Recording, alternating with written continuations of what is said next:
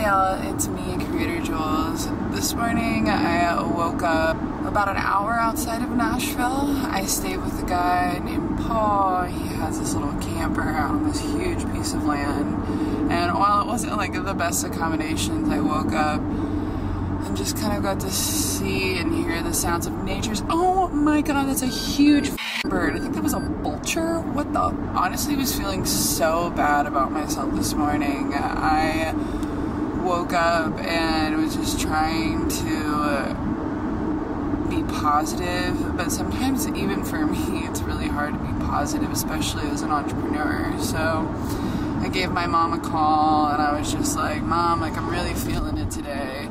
I'm on my period. I am struggling because I don't see the money coming in. It's all just like ifs and maybes, and I am just really struggling right now.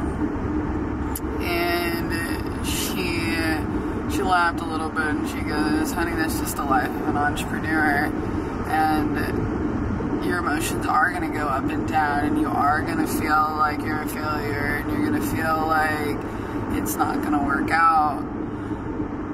And then she gave me a story of hers where she was doing sales, and one Christmas she had to carry a note for something. It was like a $60,000 note, and we weren't about to have Christmas, and by God something happened and we had one of our best Christmases ever. And I know I butchered that story, but I think the point of what I'm trying to say is that I am so grateful that my mom is also an entrepreneur and she is in my life. One of the things I was talking about with my music coach John Rose last night was that my ex made me realize how important my family was. He connected me to them, but because when I was with him, I thought of my mom as this evil person that just didn't understand me and could never understand me, and because he wasn't connected to his family, I just thought it would be better that way, because there's something that is so important about having your mother just understand you. I'm even trying to reconnect with my dad, but my dad and I don't really have like the relationship where I would call him and tell him that I'm sad. I don't want him to know that right now. I don't know if he can even handle that. I'm gonna head into Nashville. I am going to sit down, I'm gonna edit, I am going to write out a little music plan. Cross your fingers that the people that I spent split sheets to will just get their stuff together and do the split sheets with me, because I'm at a point where I really need to release music. I want to so badly. I need another win in my life in order to feel like I am not just a failure of a human, which I know is not true either. It's just one of those days, y'all. And the truth is, everybody has these days. Everybody has those days. Hannah Montana, look at that house. I'm grateful because I do feel at least supported emotionally now, whereas in my last relationship I did not feel emotionally supported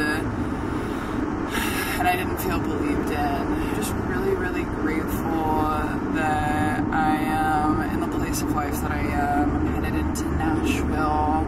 Gonna put on my little witch boots, my John Flu vlogs, and even though I'm a little bit more somber today and I'm a little bit more sad, I'm not gonna let that defeat me. I'm not gonna let that take me down. I'm gonna call my mom, or I'm gonna call a friend, and I'm gonna talk it through with them. I'm gonna be honest about where I am, how I'm feeling, because when you do that, it allows people to help you the best way they can, or it allows them to listen and be there for you. And I'm just really grateful that I have people in my life like that, because I think over the last 2 years I really stopped investing into those relationships because I was scared that it was going to upset my ex. And I will keep y'all informed as I keep on moving forward. I love you guys. Thank you for always supporting me and being here.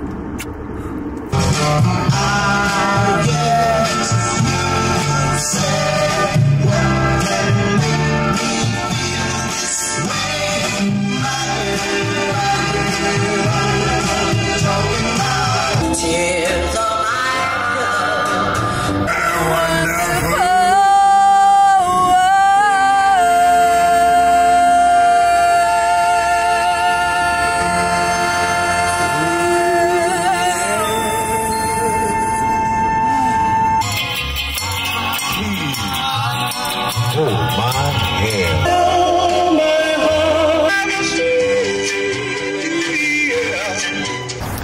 What's up, y'all? So I'm on Music Row here in Nashville.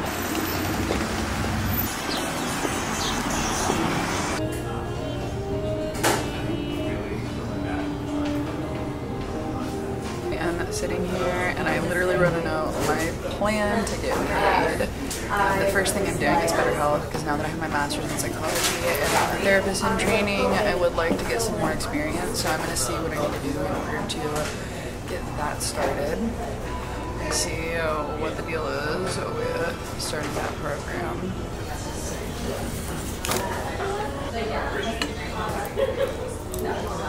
I just spent some time figuring out my psychology graduate degree and seeing how I can get on better health, which is the goal, because that would allow me to do remote work and also feel fulfilled because I'm helping people through their emotions and what they're going through. I emailed my advisor. I messaged a friend named Misha who has her own practice. I'll promote her somewhere over here. I would be a licensed psychological associate. I just need to take the professional practice in psychology examination and the jurisprudence examination, which she said that my school should have given me. So that's why I emailed my advisor about where in the heck that is supposed to be. After that, I do have to get a certain amount of clinical hours, but that's kind of like unknown to me right now. I'm just proud that I took the next step in being able to figure out how I'm going to actually get on better health and be able to do that remote work that I really wanted to be doing. Whew. With that being said, we're going to do the remote work that I do now, which is OnlyFans. We're going to move on.